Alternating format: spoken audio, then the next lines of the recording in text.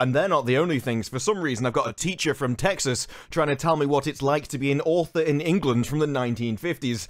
Honestly, I don't think it's your area, love, but this entire story is weird, and looking into it, it's like an onion. The more layers you peel away, the more you want to cry. Because even the paper title is more complicated than it seems. You've got the obvious part where Tolkien was a Catholic, so how on earth is something that's religious supposed to appropriate something that was innately religious by its very creation? But the other part is that you've started to add politics into this from an American perspective, which doesn't make any sense, because we're not in America. Strange.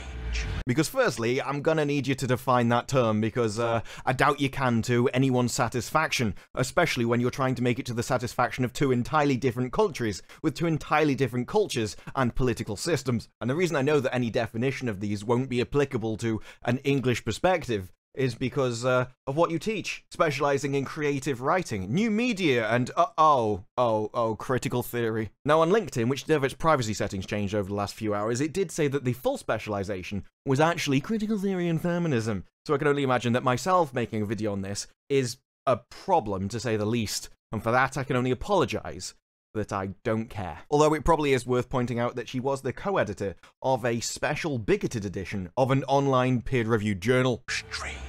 And if you're wondering what that little clip of Lenny Henry the Hobbit, Harfoot, is actually from, then Rings of Power did release a second teaser trailer, which really had not much new in it. Although one of the things it had was this lovely lady, the Queen of Numenor, Tarmuriel. And I would like to point out that this is actually the art of Tarmuriel from before we had the Rings of Power. And now we've got the Rings of Power, art, Rings of Power, the fans, power, fans, Amazon, fans. They are filling in the gaps in the history of Arda. We can be assured that Amazon are doing this with love, care, and affection, and with the attention to detail that comes from the involvement of the Tolkien estate. Fans, Rings of Power, fans. Because that little excerpt was from the blog of the Tolkien Society. You know, that trip where they got an all-expenses-paid trip to London and given free stuff? It's not going to affect our opinion. The Tolkien Society are the same people who are putting on the Oxenmoot, which is the event which is showcasing this article, among many others. I mean, you know the Tolkien Society, the guy who chairs it. Sean Gunner over here, who likes to post things like, Amazon's Rings of Power show will not use real Rings of Power during filming. It's a travesty by Tolkien purists. Yes, I know it's a fake article, but the satire more reveals something else, doesn't it? Oh, the not using actual magical rings is just saying that people are being far too picky, and they should just let Tolkien be destroyed. They should just let him change anything. Why can't they just change whatever they want? It's not as if actually sticking to Tolkien matters or anything. No. Something that's designed to take the piss out of people nitpicking instead just means that he thinks they're nitpicking. That all of the changes that we've seen so far that were massively disliked by the actual fanbase, well, yeah, those are all really minor, apparently. Change what you want, do what you want. It's only the Tolkien Society, after all. It's not as if they're supposed to be defending the original work. Because it's really strange to him that anyone that likes Tolkien might actually speak out against the show. No, what you should really do, if you don't want anything to do with it, just shut up about it. Just shut up. Don't try and actually defend the original work at all. No, just shut up, because otherwise he's going to come back at you and going, is this a bingo? Is this a bingo? Oh, I don't know how I'm going to stand up in the face of such argumentative prowess. Now, with this being the face of the Tolkien Society, I'm not surprised that they would do something as, to use one of their terms, platforming an article like this. You're amplifying the message!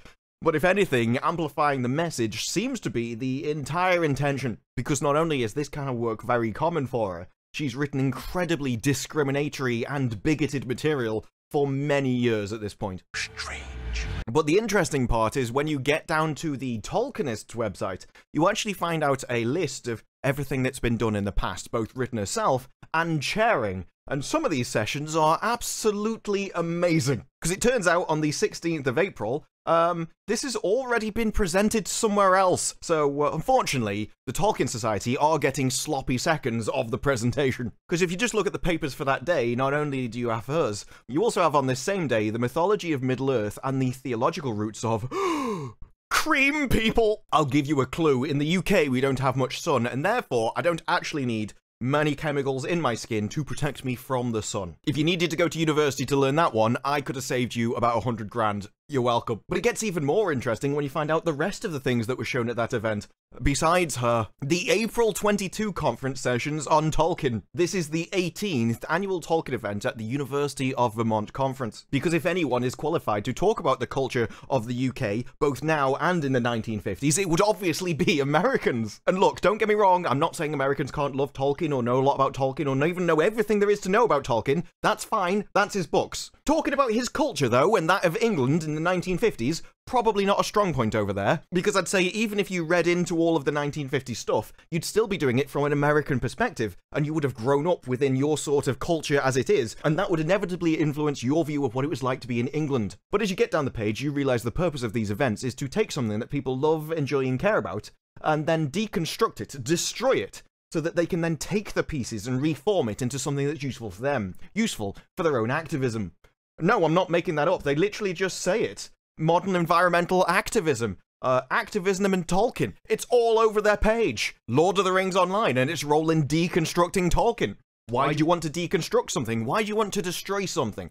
Well, it's because when you break something down to its fundamental pieces, it allows you to find little leeways, maybe we could do this, maybe we could take this a different route, and then just pervert the entire thing, so it supports you rather than what it was intended for. And what it's intended for is without question, because we got it from Tolkien himself. In letter 142, he said, "The Lord of the Rings is of course a fundamentally religious and Catholic work, unconsciously so at first, but consciously in the revision. That's why I have not put in or cut out practically all references to anything like religion, to cults or practices in the imaginary world. For the religious element is absorbed into the story and the symbolism, because he was brought up in faith and that has nourished him. And that is one of the reasons why I don't think that someone from Texas could possibly speak about his culture, because this is a culture that he was brought up. He was brought up in a Catholic family in England, in a time period where anyone with the beliefs of this author could not possibly even get their head around them, let alone anything else. Because for them, everything has to be viewed through this critical lens, which will just pervert anything they see. It's impossible for her to understand anything except from that point of view. A point of view which literally didn't even exist in England at the time she's talking about. This means that anything she references, anything she brings up, will be entirely alien to the culture and the person that she's talking about. To the work, it is completely and utterly irrelevant. You can read it and try and interpret it this way, try and change it to be this way, but it will never be that thing, and you will never be able to comprehend why. Because for me to even begin to explain it to you, it would require an open mind. It would require you to actually not believe all of the stuff that you currently do. Because you'll never be able to understand somebody else's different culture in a different time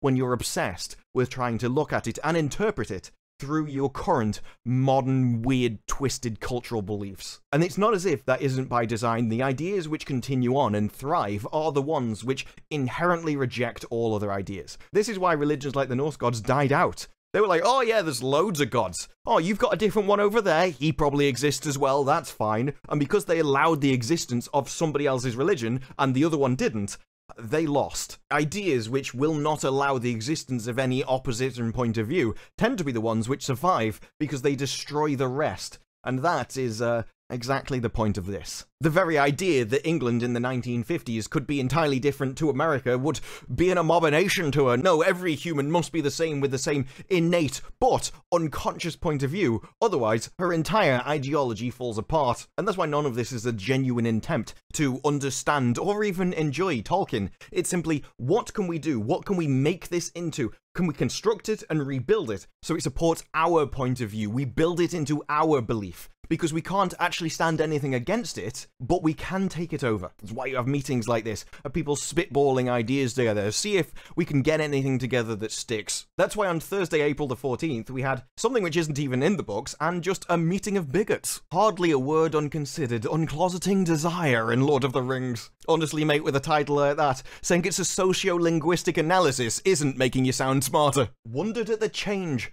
The potential of telling silence in the relationship between Legolas and Gimli. Oh, they didn't say anything about it. That's how you definitely know it happened. More cannot be said using a critical, which generally means anything but, semi-systematic literary review to understand academic silence on the potential of Legolas and Gimli. Essentially, they just really wanted that to happen, so wrote some fan fiction about it.